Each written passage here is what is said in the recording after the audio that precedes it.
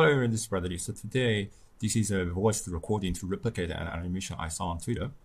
If you would like to know more about the reference, you can go to the link in the description.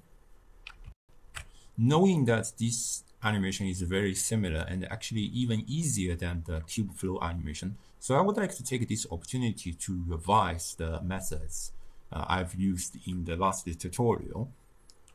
The last tutorial, if you have watched, you may realize, the end node tree is so tiny that it does not really require a 40 minutes long tutorial to teach your audience how to replicate that. However, on the other hand, I want you to realize sometimes when you're looking at a magic show, you realize, these are so magical. But if you really know the trick, then it's so easy. So this is the issue. When you're looking at an animation, sometimes the problem-solving part is much more difficult than the actual implementation. So that's why I spent too much time on the last one. But this time we are going to make a lot of shortcuts and to replicate an animation which is very similar to the last one. So let's start. So as always, I'm going to use the presets I built for my own, so you can download them for free from the link in the description. But for the moment, we're not going to use geometry nodes because, in fact, this setup will not be 100% procedural because within Blender we do not have a 100% procedural way to create a fracture, but it will still be a kind of okay. So I'm going to use the edits preference cell fracture add-on. So if it comes with Blender, you just enable that, it'll just be fine. And for cell fracture add-on, you either use the particle system or you use the annotation to guide that. But generally, I will use the particle system because it's kind of convenient. Let's just increase that to 3000. Okay. Hit F3 and just search for cell fracture. Then just cell fracture it. So it's source limits, which means how many pieces you generate. You just generate 300. Another thing I actually forgot is I need to create two materials. You do not necessarily do that. The reason I do that is because in case you want to have a different materials outside and inside, then you need to put this material index into one so that you select the second material for every pieces that you generated. So take that 300 and then hit OK. You realize my voice is actually not very good because after doing the last cube flow tutorials, my throat was very bad. Also, these days, even in the work, I talk a lot. That's why I'm not very active in making tutorials. After all, it's not I do not need a throat to make animation, but I need a throat to make tutorials. Okay. So once we fractured everything, just do not hit anything, just hit M, so that you group them into a collection, so that you retain the original cube, and you can plug them into other places. But now you have all these kind of fractured pieces being generated. Okay. So within geometry nodes, so now we can pull our geometry nodes objects. Let's just name the GM. We're going to put all these kind of instances or collections using collection info, and we take the fracture. So now we create a kind of a scapegoat or mirage of our collection instances. Okay. So once we have all these kind of fracture instances, we may separate the children, but it must not reset children. Otherwise, you will lose all this kind of object transform. So we separate the children so that we can manipulate each of the instance individually instead of as a whole. Okay. So in this case, we're going to move this instance. So take a set of position and combine X, Y, Z to offset that. So we just use a time info node so that I do not need to keyframe anything for this entire animation. So let's make it to be 1000. So now our cube is moving. Okay. And then we create a curve because we're going to use the curve modifier. So let's add a curve modifier. Where's my curve modifier? Yes. Curve modifier, select the Bezier curve. Immediately you do not see anything. Okay. The reason is because whatever you are outputting are the instances, so you do not have access to all these kind of vertices in order to deform that with a modifier. So you need to realize the instance. Okay. And then this is the result that you are getting. Can we actually try to improve that a little bit? Yeah, so this is how it looks like right now, which looks kind of very ugly, but what else I can do? It's also possible that you add a subdivision surface, but probably not a very good idea. So I don't know what you're going to do with that, but probably this is what we can do for the moment.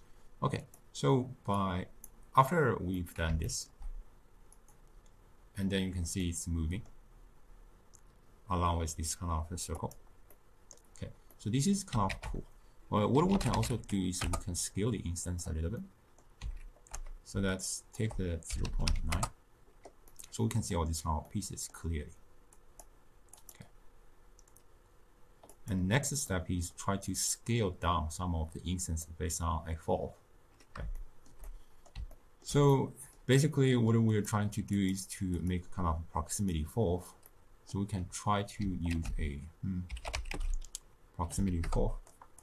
We can add another scale instance because I want to keep this 0.9 and select our controller to take the fold into the scale. So minimum is 0. The maximum needs to be 1, which means if they are being covered within the area of my fold, so for example, if I move that here, then you can realize they are being scaled down. So this might be kind of very confusing why it happens, but if you remove the curve modifier, then this is how it looks. Okay. Actually, I try to color ramp that so that it becomes sharper. Okay, so more area will be deleted. So this is kind of ideology, but because this is looping, if finally it moves away from the region, then you do not have the effect. But it's also kind of unrealistic that I plug a different empties every places. So we're not going to use the empties. Instead, we're going to use the location offset and the scale offsets. Okay. So the location offset and the scale offset is basically just the same way. So you still scale offset with 1, but you combine X, Y, Z, and then you can affect certain regions in the same way. Okay. The benefit, the downside of this part is that I do not necessarily know how far is 13.6 in the viewport. That's why I use the object as a common way of control. But in this case, we need a numerical control, so this is the method we are going to do. Actually, when I started to think about this animation, I'm really thinking about doing exactly the same thing as the last time, that we group them together and create a kind of loop.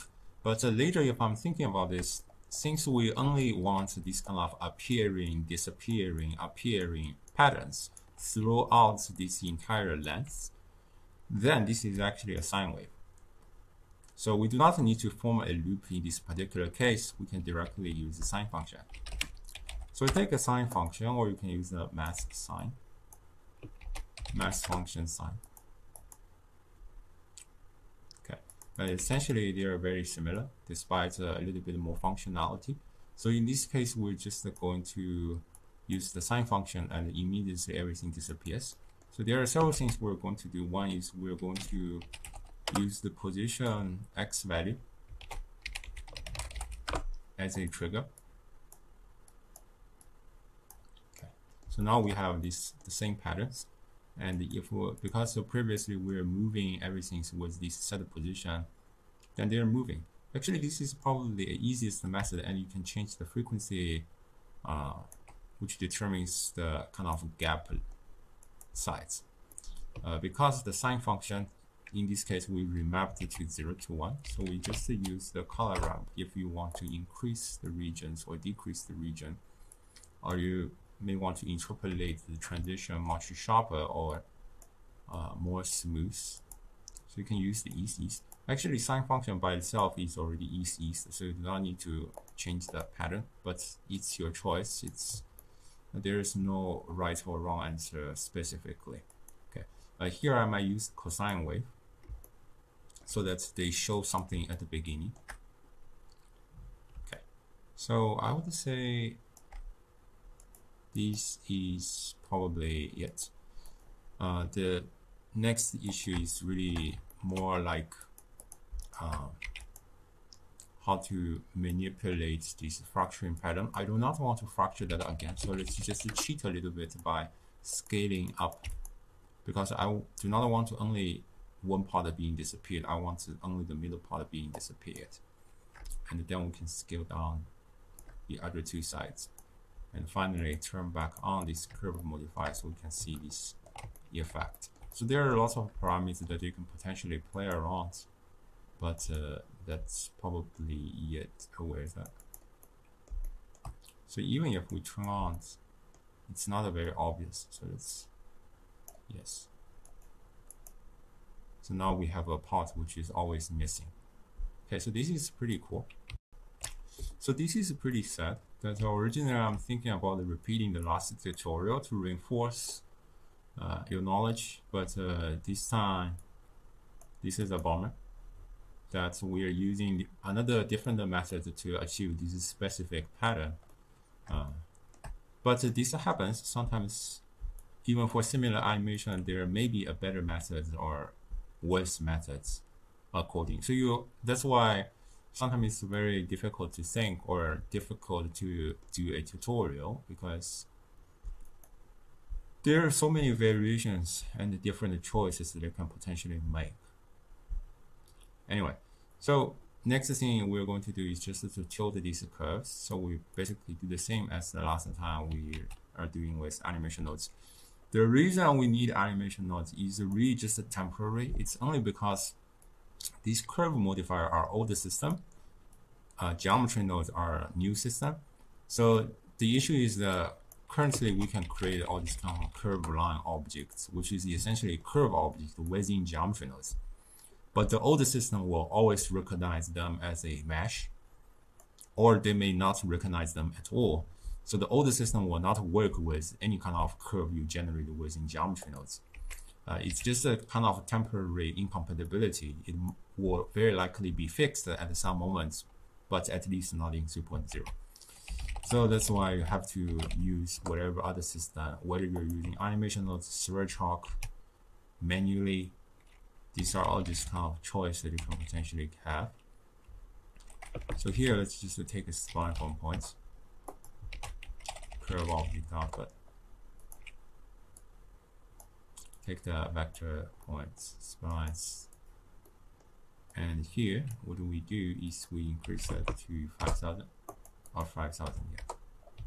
Take a float range, vector into the amount, and we're going to use the stop mode. You will realize that in my preset there is also a float range node, because this is basically where I got inspiration from. And finally take that tilting. The reason I'm taking a stop mode because I want to tilt that to 2 pi. Make it cyclic, radius to 1, and then we select the new target object. So now this is what we're getting, and you can try to play around the radius and all these kind of parameters so that you finally get a kind of nice result. Okay, so this is kind of interesting. You can definitely work with different other kinds of curves, like whether you're using any extra curves, torus knots, or whatever other stuff. Basically, these kind of extra curves are from the curve extra object. You just enable that because it comes with Blender. and then you can use the evaluate curve. Evaluate spline, yes.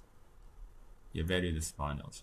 Or you can create all these kind of curves with mathematical function by your own within animation nodes. So the whole point is that as long as you have a curve, you are able to create whatever things you want. Okay. Once in the future that the curve modifier can recognize all these curve generated by geometry nodes, then you do not need animation nodes at all. So this is really just a temporary solution. But this looks kind of cool anyway. And you can increase the frequency actually, so that the multiple pieces are being made. And another important thing is that the fracturing is very important. So it's very unfortunate that we do not have a procedural fracturing for the moment, and not anywhere in the short term as well. But I don't know what else I can say. So I hope you enjoy this video. I'll probably see you next time. Bye bye.